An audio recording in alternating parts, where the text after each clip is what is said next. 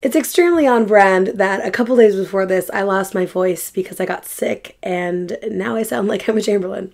So I think it's a sign. Hey guys, welcome back. So last week, Emma Chamberlain broke the news that she is starting her own coffee company. She came out with these steeped coffee bags that are basically like tea bags, but instead of tea inside the bags, it's filled with ground coffee, which I've never seen before and I thought was a genius idea because the idea itself seems so simple. So after watching her coffee recipe video, I went on her website and I purchased 5 coffee bags for $10. After shipping and taxes, my total came out to $15.73. And after about a week of waiting, my Chamberlain coffee is finally here.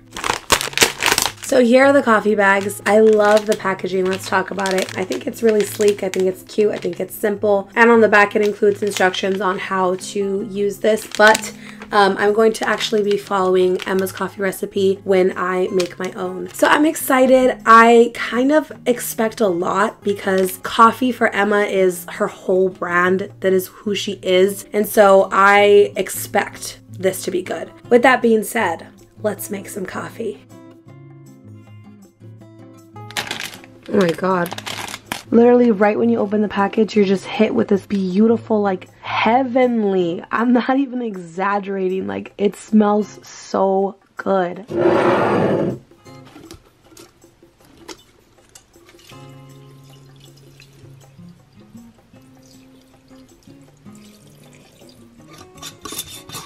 Many unbearable hours later.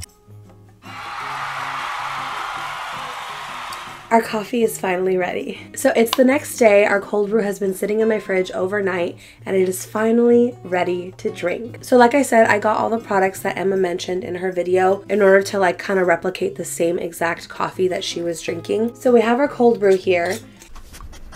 Ooh. That smells strong, but it smells good. So I have my own little mason jar that I put some ice in earlier. And I'm just going to pour some of the cold brew in there.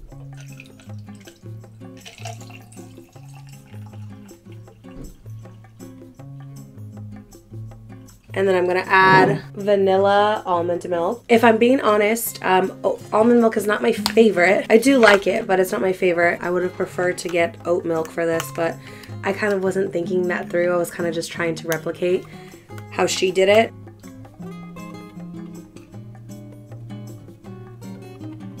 So next we're going to put in this Nut Pods almond and coconut creamer that she used. And now we're just going to stir it.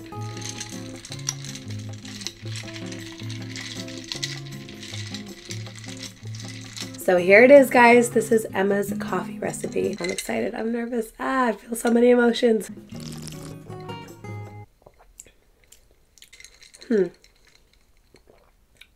This does taste like an almond milk latte. I think it would be even better if it had a little bit, either like a little bit of sugar or maybe like a little bit of like vanilla syrup in it. But it's really, really good. I can taste the notes of nut because I know that there's notes of chocolate, cherry, and nuts.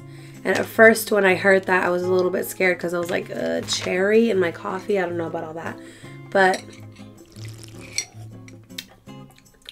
for me, it does taste like it's missing something. But this is very, very good coffee. I feel like if I had this along with a chocolate muffin or like some type of pastry, a cookie or something, I feel like that would be perfect because this isn't really sweet. I don't like my coffee super sweet, but I like it to have a little bit of sweetness to it. So I feel like this is the perfect drink to go along with a pastry or a dessert of some sort. But honestly, the coffee does taste very smooth, very rich actually. I say I would give this coffee an 8 out of 10 because I don't think I've made coffee at home that tastes this close to like a regular latte that you would buy at a coffee shop. So now let's talk about my thoughts on Chamberlain Coffee as a whole. I think that this was a great business move on Emma's part because she has built herself to be this coffee lover, this coffee expert, and people trust her opinion when it comes to coffee. So I think that this was a perfect step like in the right direction for her. It's nice to see a YouTuber do something that's outside of the box other than selling merch,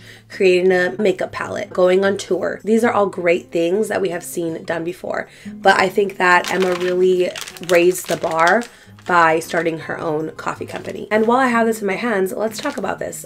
This packaging and the tea bag is eco-friendly. The website says every bag is nitro sealed inside packaging that is made using compostable and renewable materials, making every cup eco-friendly, which is also amazing because with K-Pods or like pre-packaged coffee, you would have waste. You'd have cans and plastic left over. And with this, you can just throw it away and it's compostable. I think that this brand has a lot of promise. People were complaining about the price of the bags. I kind of see where they like are a little bit upset that you would have to pay like basically $15 for 5 bags of coffee. But personally, I feel like that's not that much, because if you want like a high quality cup of coffee, not something like from Starbucks or Coffee Bean or whatever, like a high quality cup of coffee would be like a large would be around like $6, $7, which is a lot, but people still pay it. My only complaint is that I don't know why she's selling packs of 5 when she recommends to put 3 coffee bags in the cold brew. So I would think that she would want to sell in increments of 6 instead of increments of 5. It just kind of makes more sense. The question that I'm sure everyone wants to know the answer to is, would I buy this product again, or would I recommend it to someone? Realistically speaking, it's hard for me to say that I would want to buy it again, even though it is good. It's hard to say that I would want to buy it again because I have to wait for it to ship to my house. I don't know if it's always going to be like this, but after I placed my order, I had to wait a week for it to arrive to my house. And I feel like for coffee, like that's just too long of a wait for me when I can literally go down the street and get a cup of coffee for myself. You know what I'm saying? However, I will say that if she does come out with new flavors of the coffee bags, I would love to try it again, because I think that this is a delightful little cup of coffee. So I would be interested in trying new flavors. But would I purchase this again on my own? It's not very likely. Would I recommend for you to try it? I think I would. I think I would say for you to get a pack of 5 and just try it out for yourself. And if you like it, you can definitely decide if you want to continue to purchase it. I think that it would make a cute little gift for someone that is a fan of Emma Chamberlain's, or, you know, someone that loves coffee. I truly love the idea of the little coffee bag. I think it's genius. So I think other people would enjoy it as well. But yeah, I hope that answers all your questions about Chamberlain Coffee. If I didn't answer a specific question that you had, please feel free to leave it in the comments down below.